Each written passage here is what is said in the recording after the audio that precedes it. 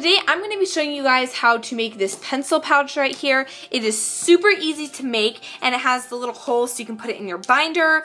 It has a really easy zipper closure right here, and it can fit any of your pencils that you might have and you might need for school. So I hope you guys enjoy this tutorial, and let's just get started.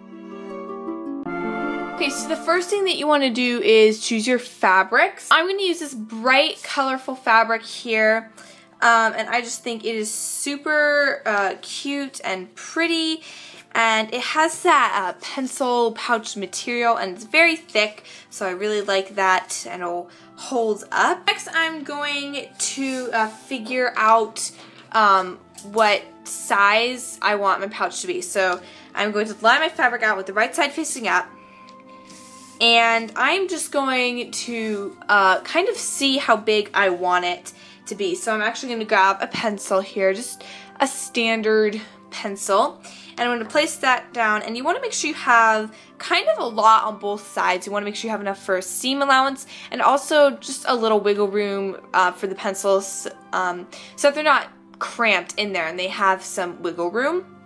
So I'm going to go ahead and just cut mine out to where I think it will be a good size, and then you're just going to want to go ahead and make 2 of them. I have 2 identical pieces of fabric right here, and now what we're going to do is make the little binder holes so that we can stick our pencil pouch into our binder. To do that, I'm just going to be using a notebook. You can also use a binder, but I think the notebook is just a little bit easier.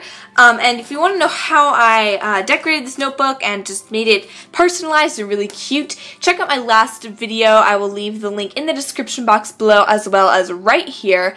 But you can just go check that out. And what I'm going to do is I'm going to lie the 2 pieces of fabric right on top of each other. We're going to open our notebook. We're going to lie the pieces of fabric inside, close the notebook, and we're going to just trace out those holes right there. Open it up, and you have just little marks basically where the holes are, and then I'm just going to enlarge in them like so. And now I'm just going to cut them out. So I'm just going to do that, and now you have your holes. And you can make them bigger, smaller, whatever you want, whatever size you want. But these will fray. So what you're going to do is actually take a needle and thread, sew around each of the holes so that they don't fray. Just go pull through, down, pull through, down, and just keep doing that. So I already have some ones that were already done here, and I just stitched around the hole there and got that so that it's not going to fray or anything anymore, and it's going to be really nice. Now, I made the mistake when I was cutting this out of making the fabric a little close to the holes there, like the edge of the fabric a little close to the holes. So what I'm actually going to do is I'm going to zigzag along the top just to make sure that that's not going to fray or anything, because if it does, then it'll hit the hole and then that'll just be a mess. So I'm just going to zigzag right up along this top edge where the hole is. I've sewn along the top edges there. We're just going to put these 2 good side to good side like this, and we're going to sew along the top edge right there where we just zigzagged it. Okay, so I've now sewn together the top edge right there, and if you flip it open like that, all your holes should line up like that, and if you fold it over like this, they should all line up. I'm going to make sure at this point that the holes can fit in the binder nicely, and if you want, you can go ahead and iron this top edge down, or as I'm going to do, I'm just going to top stitch it real quick. So as you can see, this is laying all nice and flat now.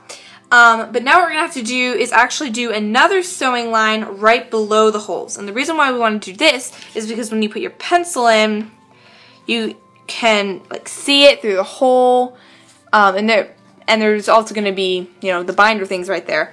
So I just like to sew just a quick line just right down here right below the holes. So now that you've done that, your pencil can only go so far, And now what we're going to do is the zipper. I'm actually going to use this really pretty yellow one, which is a bit longer, but it'll work. I can just cut off the excess. But what I'm going to do is I'm going to open this up like this. And this is just a simple way to sew a zipper. I'm going to fold this part over like this and just sew that right to the zipper. And you can use a zipper foot and that'll get it nice and close to the teeth, the zipper teeth, but it won't sew along it exactly. So you can do that. So I'm going to go ahead and just do that real quick. Okay, so now we have our zipper attached, and now what we have to do is sew up the sides.